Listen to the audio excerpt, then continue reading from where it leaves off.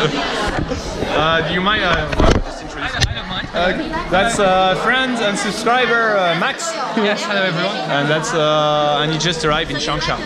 And we just seeing each other at last. I mean, I don't know how long we've been chatting a little bit online. And we chat online.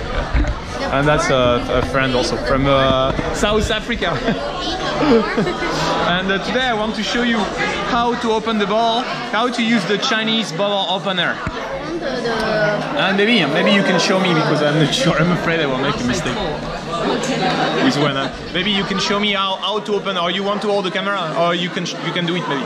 How to use the Chinese bottle opener. So you know, when you are in China, you always have this kind of wine bottle opener, and it's kind of difficult to use. So you need to know how to use it.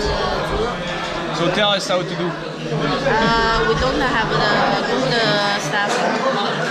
No, but how to use this one? Well, this you don't care. First, you take off the what's the name? Everybody knows. Everybody knows this. Normally we have the.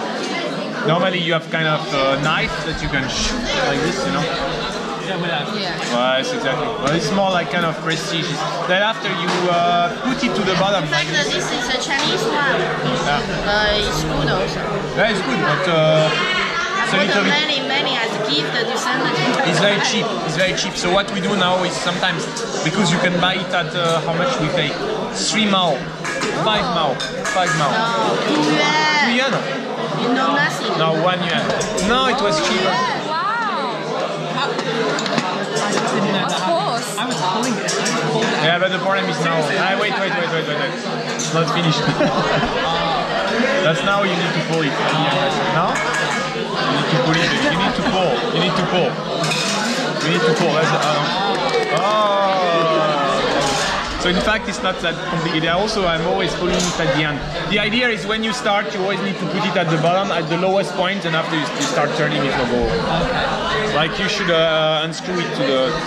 So tired. Okay.